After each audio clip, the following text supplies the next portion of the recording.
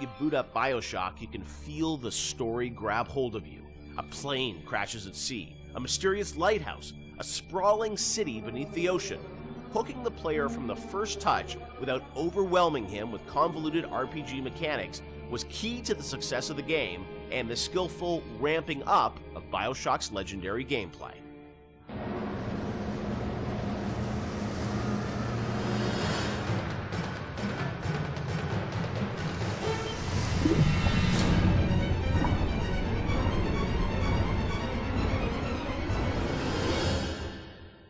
Bioshock has an amazing opening sequence that I can't imagine the game without it, with the plane and sort of the crash.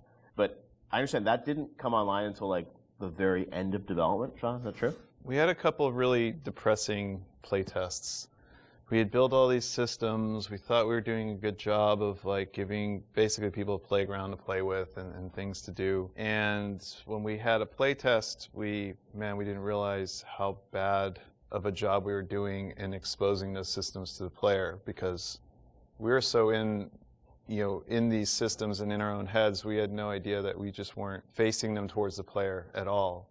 So after that playtest, we took a long, cold look at what we were doing and realized that we had to we were confident enough in the systems that they were going to be fun and meaningful to the player, but we really had to think about how we were going to introduce these systems to the player, and in such a way that they understand why the systems were there. Like, you can't ship a README file with the game and expect people to read it. Like, it has to be part of the experience. So the challenge is, how do you introduce people to these systems, but do it in such a way that it fits within the narrative? So we had to integrate all of these things into the story cleanly so that the player felt like it was one smooth experience. And I think the zap 'em and whack 'em thing was one of those. And the 1-2 punch. Yeah, the 1-2 punch that came out of that. The plane sequence at the beginning, I heard a story that like a programmer put that together in like a day or two, and it was a very last minute thing, right? It was. So we had done a focus test, and we had it was one of the most depressing experiences of my life, because we were very close to being finished, and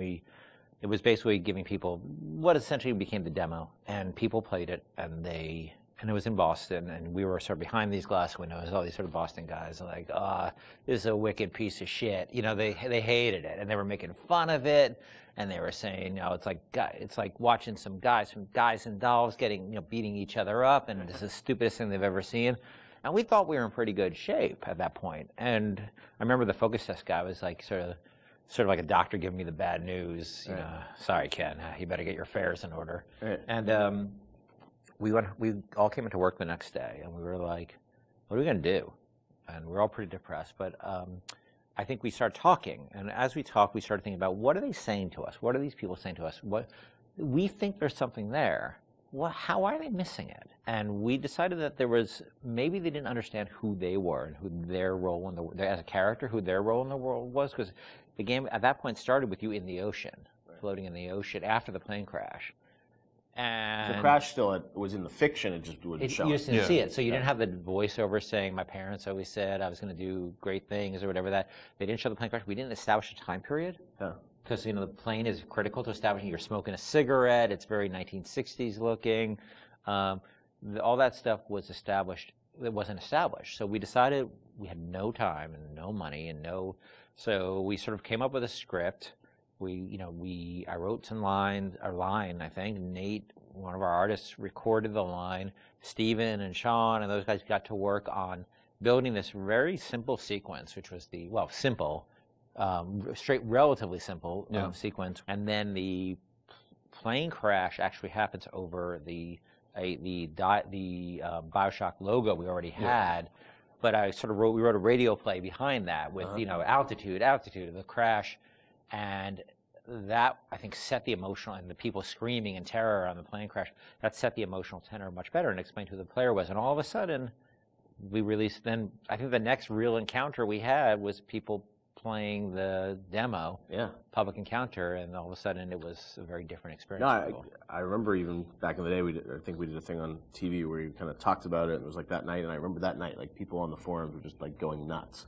And even though the game had a lot of press attention, when people finally got to play it and go through that sequence, I just remember there was this mass sort of excitement around it, and then the game shipped only a few weeks after that, right? Or a month Or after that? a week later, or a few days later. It's amazing, like, now to hear that, like, literally, like, a month before the game came out, like, the playing sequence came online or something. I mean, it was that late. Right? No, yeah, well, we still had to go through certification and all that. Yeah, but it's like within, It wasn't far. It wasn't far. It was really last minute. And it was one of those things where, like, you really shouldn't be putting in content that late. Yeah. But we felt it. We were so close to having something good that we just rolled the dice on it, and we worked really hard on it. Like we worked really hard. I remember how much time I spent on just that recorded of altitude. I could still hear the different version of that in my head because we spent so much time on that stuff. And these guys were working on getting the animations right and the scene was shot in engine, but we decided to pre-render it so that we had to do less QA on it. Right. It wasn't going to be some like weird streaming error or crash error. Wow. It was just like, we're just going to show the video, yeah. And it's interesting because once you start in the ocean, we had this experience of testing a lot with the water effects and how beautiful Steven's water effects were. People didn't realize they were out of a cutscene at that point. And so they would just sit there and stare, and then they pick up the controller. And they pick up the controller, and all of a sudden they realize they were controlling things. But that, as Sean said, that part of the plane is not actually interactive. It was done in the engine, but we just filmed it. Now, as people were playing through the game and you were testing it, I'm sure there was debate about, when would you introduce these plasmids, what would the ramp be? Did that change at all, sort of as you got towards the end of development, about like, oh, we're going to give people the gun at this point, or it's like we're going to trigger these plasmids at this point? Like, how did that work? So, like, we moved guns around. Like, for instance, there was a big debate about, originally you found a gun in the lighthouse, a pistol in the lighthouse. Oh, the very right beginning. there, yeah. And because it's a shooter, right? Like, what the hell? And we had a lot of debates about it, and I feel that it was important that we didn't do that, because the fact that you sort of go through a lot of the experience without having the distraction of a gun is important to getting you immersed in the world. Because when you have all you have is a hammer, everything looks like a nail, right? But you don't have the hammer, so you just sort of had to take in the world and have that feeling of fear. And like, I know when you saw that splicer bounding around on the ceiling, that you couldn't do anything about it, and that had even though that's those are those moments, right? Like I remember when I played Unreal for the first time, where it's like you're trapped and there's a monster and you can't do it, and the lights go out. It's like that's the moment with the splicer where you're like, I want to do something but I can't, and that evokes an emotion.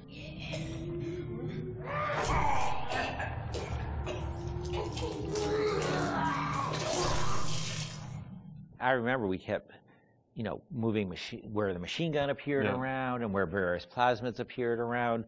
It was a real. It's a real fine-tuning process. Yeah, and it gave us an opportunity, like especially with the shotgun, to really present the weapons, like put some space between them. It's a moment when you finally. Yeah, I think. Yeah, we get the shotgun Paul sequence. Paul Hellquist was he put the sequence together for the when you see the shotgun laying in the pool of light. Like every game developer knows what that means. You know the minute you pick that thing up, something's going to happen, but. It was still a very effective way, as I'm remembering it, to, oh, look, I've been waiting for this thing, I'm going to pick it up, and now you have an immediate opportunity to use it. But, at the same time, we're trying to ramp up the tension level by having the splicers kind of on the outside of the light, so you can't really see them, and then coming in one at a time and attacking you. Yeah. And we had very few tools to really control how the splicers acted. So how they were set up and how the environment was lit was really important. There's even other things like when you get the TK plasmid, I don't think we had a lot of physical space and opportunity and time to really present that, so we came up with the narrative that, it was the doctor's office and he used TK to practice tennis. And we had the turret in there that threw tennis balls at you.